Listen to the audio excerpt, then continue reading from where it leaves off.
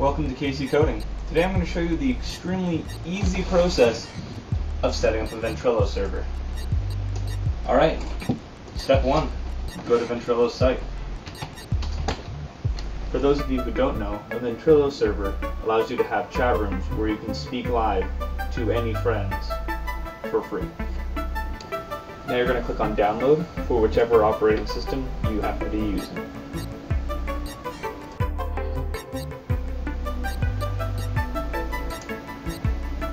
Click to install.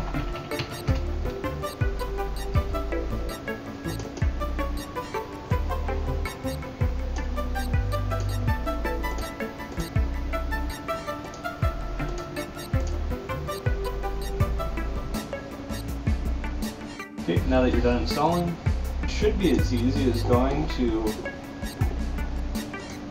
Event Server and clicking on this and running your program. For some reason, my there's a problem with the install, and on my computer at least, it's not letting me do that. So I'm just going to go to the C drive, Program Files, Event Server, and run it directly. So now you have your Ventrilo server running. If you want to test this out, you can open up the client side, create a user real quick.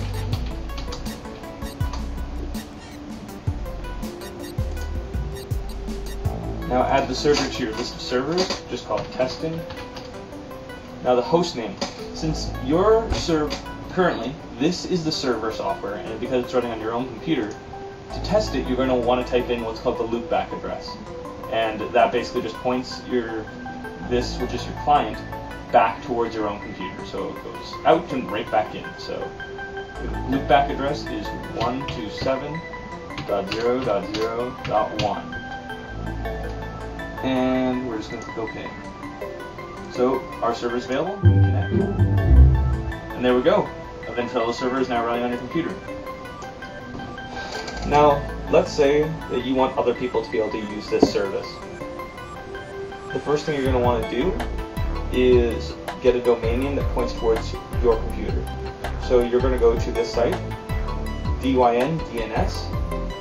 Just create an account. It doesn't take very long. It's a great way to set it. It's very easy to set up.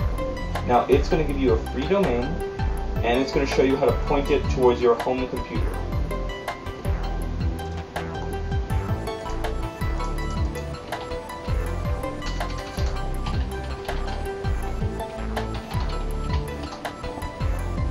You're going to go to add a host service.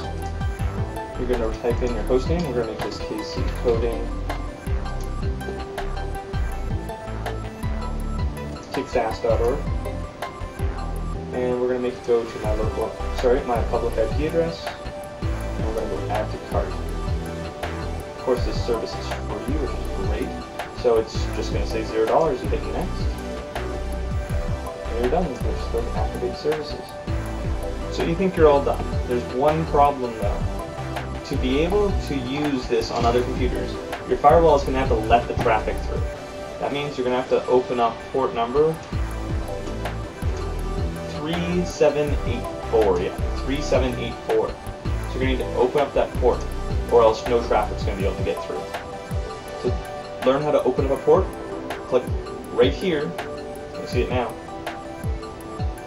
To learn how to open a port on a Linksys router. I'm sure you can find a tutorial if you don't have a Linksys router on how to open ports. Now you know how to run a basic Vent server. For more advanced things, I suggest that you go check out their website. Link in the underbar. But now you have a basic system that people can chat on. And it's pretty robust. Now you have a basic system for you and your friends to talk on. This has been Casey for KCcoding, and I'm logging off.